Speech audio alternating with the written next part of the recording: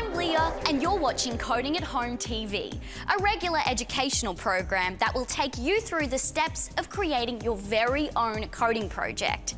The aim of this project is to create a digital solution to help Queenslanders know more about cybersecurity. In our last episode, we researched the topic of cybersecurity, learnt about how chatbots might function as a digital solution, and discussed more about identifying our audience and designing a product specifically for them. Everything you do each day follows a series of steps, not just the kind we take when walking around the house either. I'm talking about each separate action that you do. When we brush our teeth, we are following a series of steps. When we put our shoes and socks on, we are following a series of steps. We might make some slight changes to those steps, but mostly they stay the same steps each and every time. Now, when we do this, we are following an algorithm. We can also make some decisions and repeat some of those steps as part of our algorithm. An algorithm is a precise, ordered series of steps that can be represented in words or as a diagram. And in this episode, you'll be learning how writing an algorithm is the next step for your project. Once completed, you can actually use this as a draft for your entry in the Premier's Coding Challenge.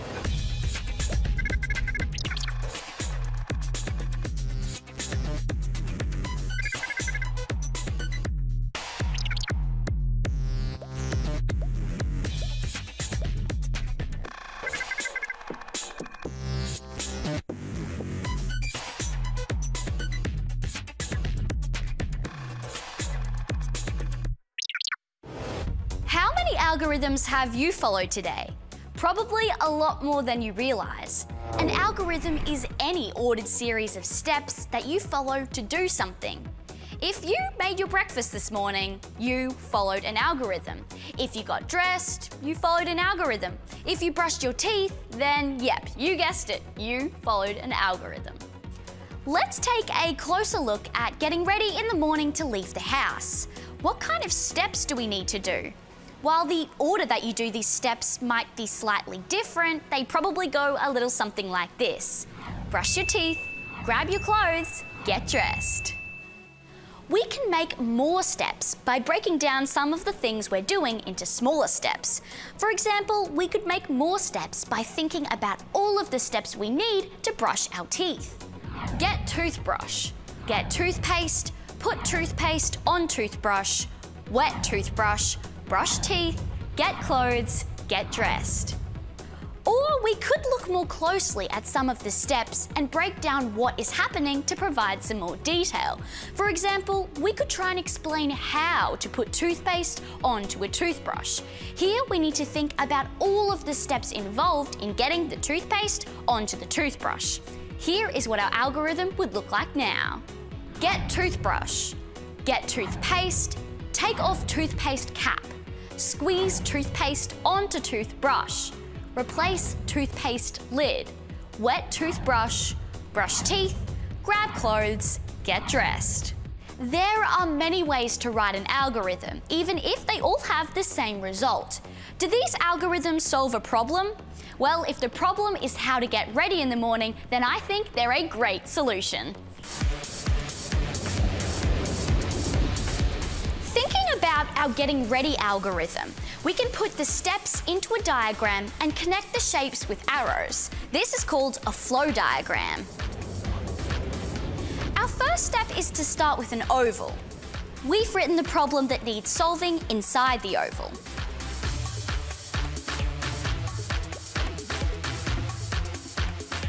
We've written the next step on a rounded rectangle, and now we need to connect the oval and the rectangle with an arrow showing the way the steps go. The arrow will show the direction of flow.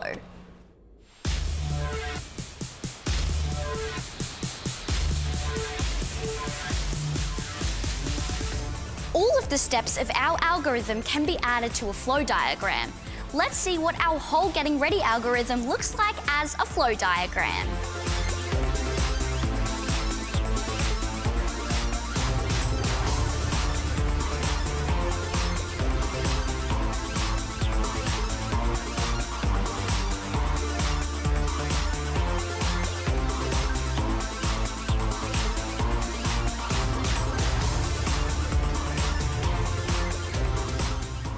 Notice the different color and shape of the final step. This is to help show that we have reached the end. The arrows flow from the first oval to the next step and so on until we've reached the final step. This is to keep all of the steps in order. Now, this algorithm is quite simple. It's really easy for us to follow. But did you know that any algorithm can be made into a flow diagram? Let's make another flow diagram for getting ready for school. This time we need to make a checklist of all of the things we need to do before we leave the house in the morning. Have you brushed your teeth? Have you grabbed your clothes? Are you dressed? Have you noticed that each step is now a question? But we can't just ask any question in an algorithm. We can only ask yes or no questions. When we make our flow diagram, this will make a lot more sense. But for now, let's just note that each step now requires us to make a decision. We represent this decision-making part of the process with a diamond box.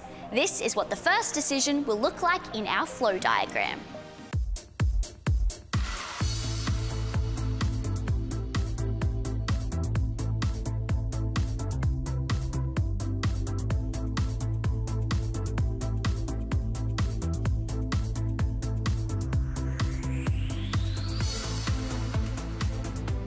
We can see the arrow coming into the box and two arrows coming out of the box, yes and no. Remember that a decision block should only ever have a yes or no outcome, meaning the question that we ask inside the box should only have two possible answers, yes or no. Let's add this next step and see what our flow diagram looks like now.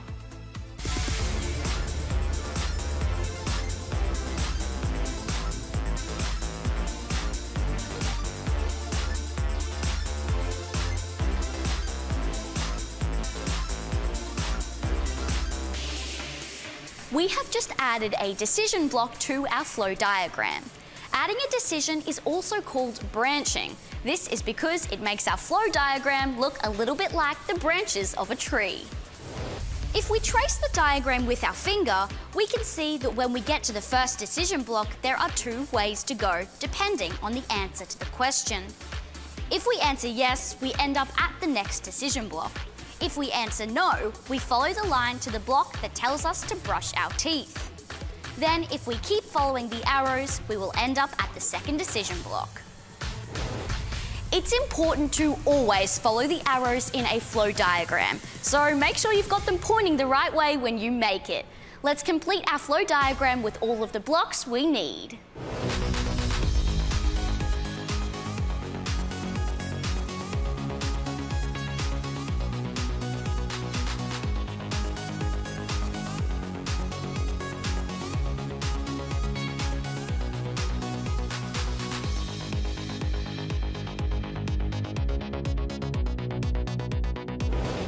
Now we can see that there are many ways to get from our green start block to our end red block. The branches allow us to make decisions, and our path along our algorithm is dependent on those decisions. We can always add in extra steps later if we feel like it, and we can add in extra decision blocks to help make our algorithm more clear.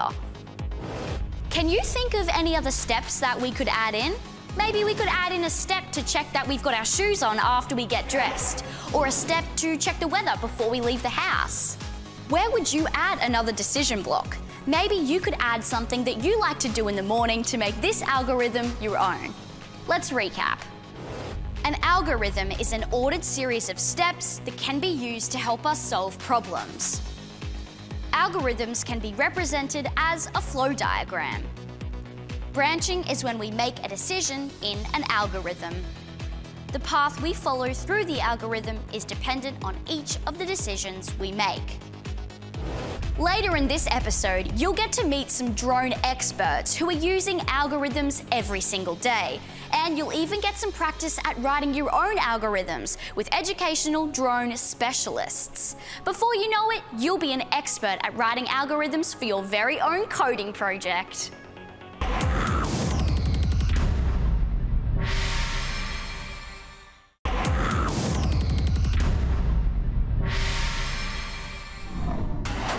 You're watching Coding at Home TV. Before the break, we learnt what an algorithm is and how to create a flow diagram to represent an algorithm. If I was looking at a flow diagram for presenting this episode, then the next step would be introducing drones. An aircraft that doesn't carry a pilot on board is known as a drone. They are either controlled by a computer, which can be on board, or by a remote control from a ground-based operator.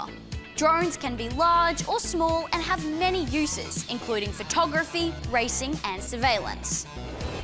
Let's catch up with Stacey, who is taking us to meet some industry professionals who solve problems with drones by using algorithms. Hey everyone, it's Stacey here, and today we're taking coding at home to new heights. That's right, we're flying high to get a new perspective on algorithms. Dr. Catherine Ball, it's lovely to meet you. Now, you're obviously very passionate about this technology. How did you decide that a career in drones was for you? So being an environmental scientist, using drones to capture imagery of turtles on offshore islands gave us real insight into how those animals were behaving without us being there, standing amongst them and disturbing how they might naturally behave. So we were able to fly long-range Australian drones for hundreds of kilometres and get real imagery about whether those turtles were nesting or not nesting. And we could also tell from their footprints, their tracks, what species that had actually crawled on those beaches. So we were able to do full turtle habitat surveys without a human being on the island, and that was when I realised that drones were something quite special when it came to monitoring and looking after planet Earth.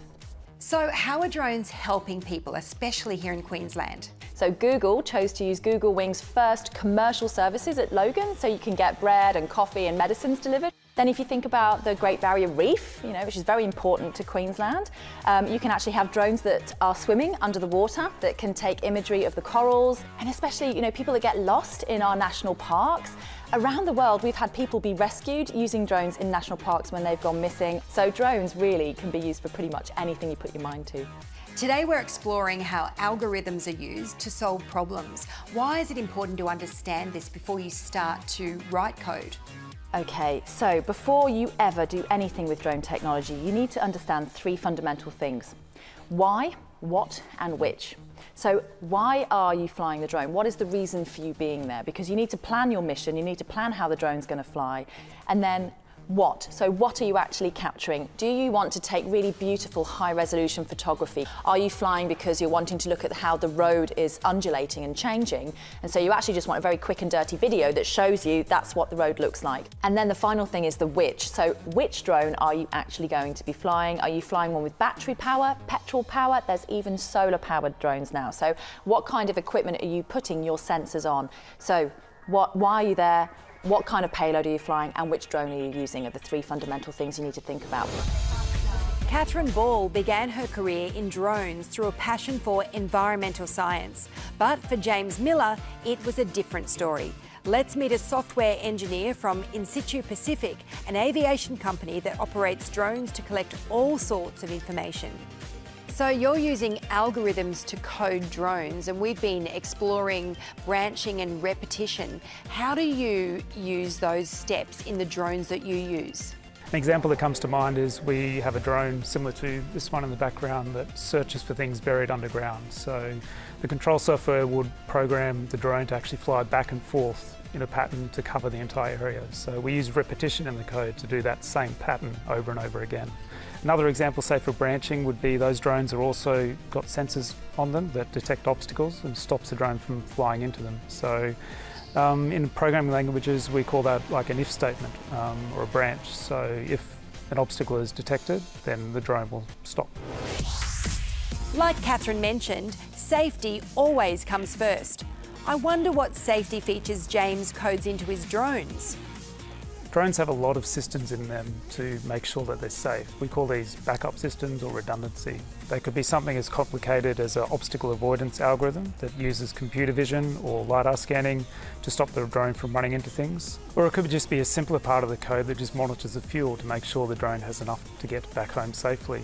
This is an algorithm that basically takes the current position of the drone and also remembers how far and how the drone got to where it is. It can then work out how much fuel it needs to get home. And when it reaches that limit, the code will branch into a new section of code that will take the aircraft back home safely. How can students learn and practice coding while they're still at school? I like to think of coding as just problem solving, but doing things in steps.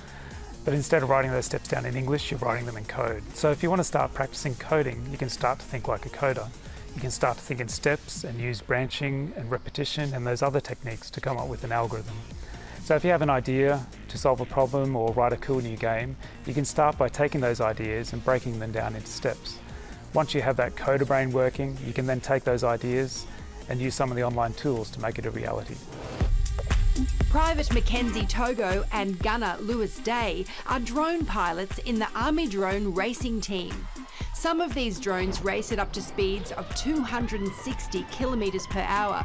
And if you think that's impressive, they build and code these drones too. The best part about being on this team is building your own drone. So we start from all the basic components, solder them together, and eventually code it to be able to fly the way that we want it to. Before we even start building, we've got to think about how our drone's going to fly. And we start by planning how we're going to code it and changing the rates for the roll, the pitch and the yaw to make sure it flies how we would like it to. It's very important to be able to change the code between the freestyle drones and the racing drones. We do this using some coding software on our computer and fine-tuning those algorithms to improve the flight characteristics of our drones. They're not just fun to fly, but drones are also helping the Army.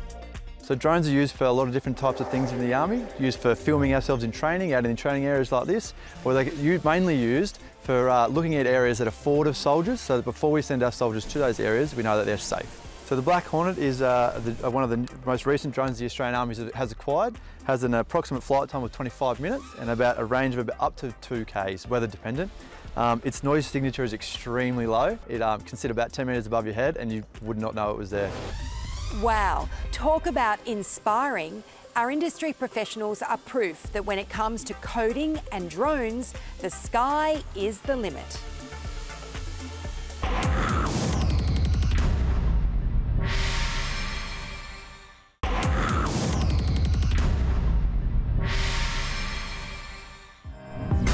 We now know what an algorithm is and how to create a flow diagram which will help us with writing one. We've also caught up with some industry professionals who are using drones to solve problems. And now we can look at creating a very simple algorithm to help our own drone solve problems. Someone who knows all about talking to tech is Damien from STEM Punks. At STEM Punks, our programs are all based around the mindset of having innovation, creativity and entrepreneurship. If we have a problem, it can be really tempting to try and solve that problem by jumping in straight away and trying to write some code or fix something with that situation. But that might not always be the best process. Making a plan before we get started can save us a lot of time and effort for later on because we consider more of the options. We can make a step-by-step process that can give us a better idea on what we're looking at and also some of the things that we may not have seen in the first place. Today we're going to learn how to solve a drone problem using an algorithm and represent it using branching and repetition. Today we're going to be talking about air-based drones and how they're coded. Let's think of a scenario where drones would be coded with different types of algorithms. An interesting situation where a drone could be used would be helping keep students safe at a cross-country carnival. Maybe if a student falls over, the drone could be used to detect the incident while monitoring the students from the air. Let's plan how this might work. We can start with the monitoring algorithm. So the simple steps might be, the drone takes off, monitors the students over the carnival, and then lands. The algorithm might be, take off, follow a pre-planned route, land. Now that might work for one lap around the circuit, but what if we had to send it time and time again? We don't want to have to keep pushing it on and pushing it off. That's why we need to learn about repetition. By adding variations in the algorithm, we can actually incorporate a repeat. By adding this repeat in the code, we don't have to keep writing the same thing over and over again. The code on the drone will not change in the repeat.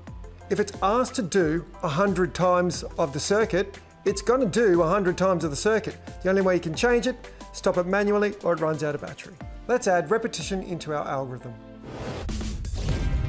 Take off, follow the pre-planned route, repeat 4 times, land. Repetition is great if you want the drone to do the same thing over and over again. Now, this is where things can get pretty cool. We can ask the drone to make some decisions. Let's think of a scenario.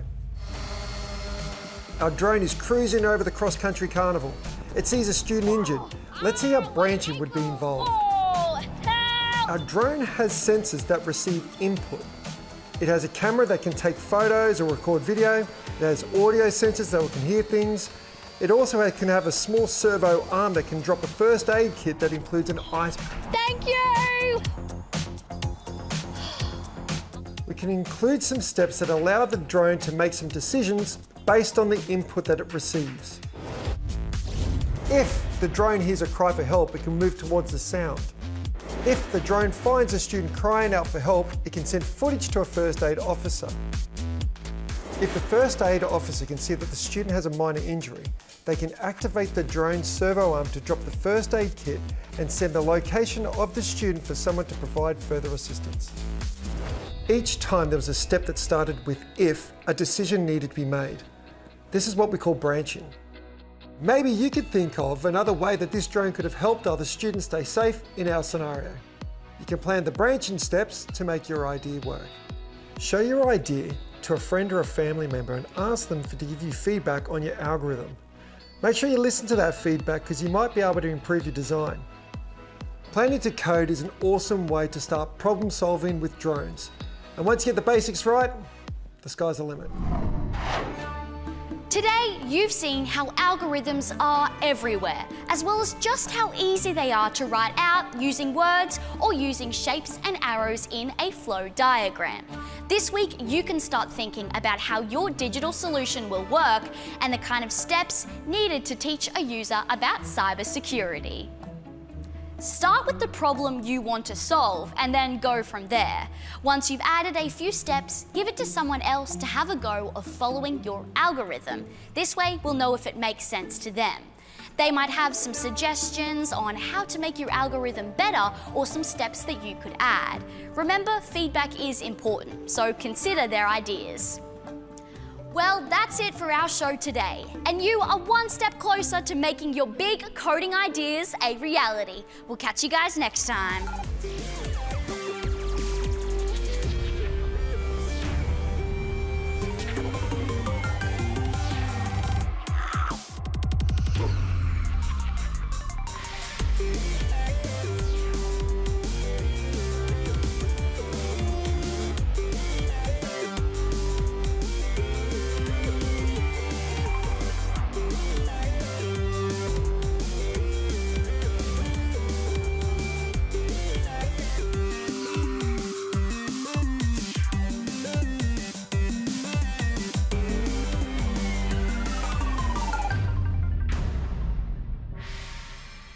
Authorised by the Queensland Government, Brisbane.